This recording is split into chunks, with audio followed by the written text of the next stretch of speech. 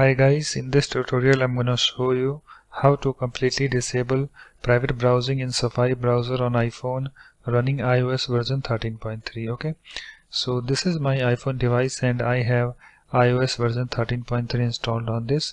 So let me show you first. Okay, so let me open my settings app and then let me tap on this general and then let me tap on this about. Okay, and you can see guys, here I have this software version. You can see I have iOS version 13.3.1 installed on this iPhone XR. Okay, so let me go back, let me close the settings app. Okay, so guys, let me open my Safari browser. Okay, so here is my Safari browser. Let me tap on this to open it. You can see guys, it's opened, and if I tap on this tabs, this button at the bottom right, so let me tap on this. You can see guys, I have this private option available. Okay, and if I tap on this private, you can see I have this private browsing mode enabled. Okay, and if I tap on this done, you can see I have this private browsing mode available. Okay, so we will disable, let me tap on this tabs button. So we will disable this private option. Okay, so let me turn off this private browsing mode. Okay, so let me tap on this private and then let me tap on this done. Okay, so guys, let's start. So let me close this Safari browser. Okay, so guys, what you need to do, you have to open your settings app. Okay, so here is my settings app. Let me tap on this to open it. You can see guys, it's opened, and after that you have to tap on this screen time.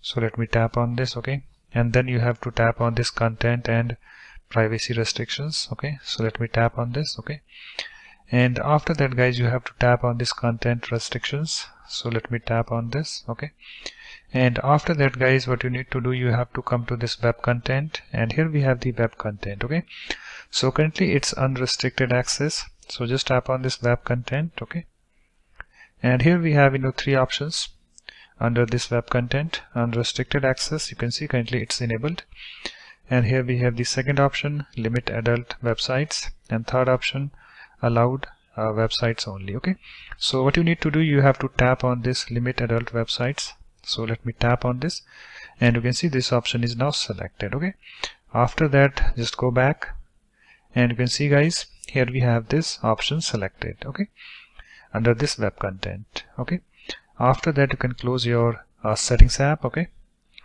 and let me open my Safari browser.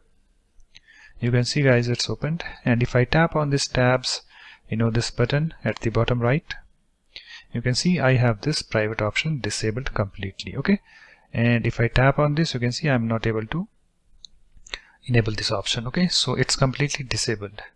So that's it guys. In this way you can easily completely disable private browsing in Safari browser on iPhone running iOS version 13.3. So thanks for watching. If you like my videos, please support this channel by subscribing to it. Thanks. Bye bye.